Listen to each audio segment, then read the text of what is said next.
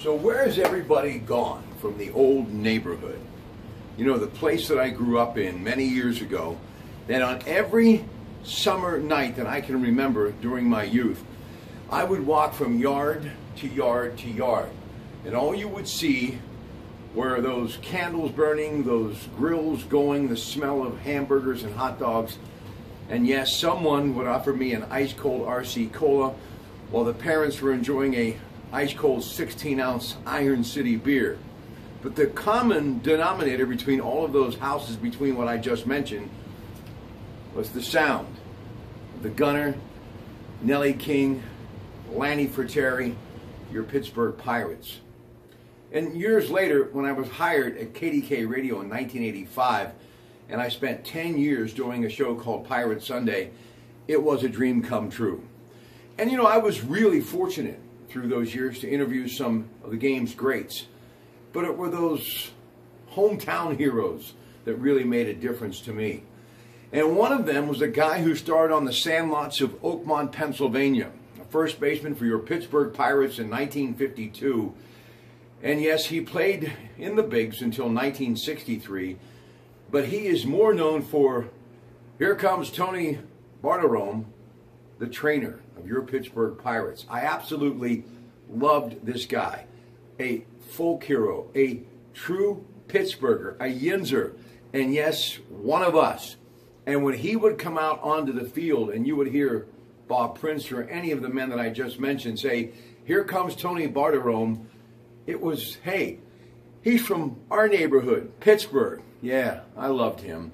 And many times he would join me on the radio, so gracious, to talk about whatever. He ended up also spending time with Atlanta, but he will always be one of us. The kid from the Sandlot in Oakmont, Pennsylvania, who ended up playing in 1952 for his hometown team, the Pittsburgh Pirates. You know, Greg Diolis, who is a huge baseball fan, we'll talk about Tony Bartirome tomorrow. Greg has had a love of dreaming to be an umpire his whole life. I still think he would, well, hit the minor leagues and jump on a bus and disappear for a summer if he had a chance to call balls and strikes. He talks about growing up in Oakland and that dream.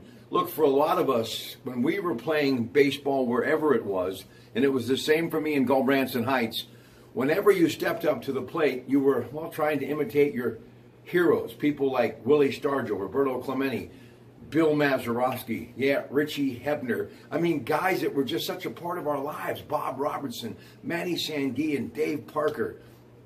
But Tony Bartirome, he made that dream become a reality.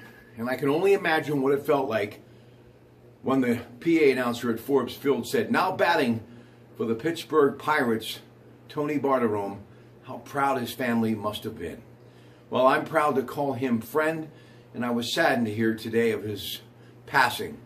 But know this, Tony Bartirome, you will always be etched in my mind as the guy who played for his hometown team, the Pittsburgh Pirates.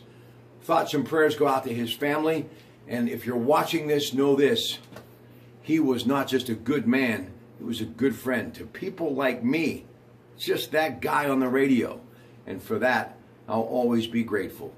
Good night from the Pratt Pack Gym.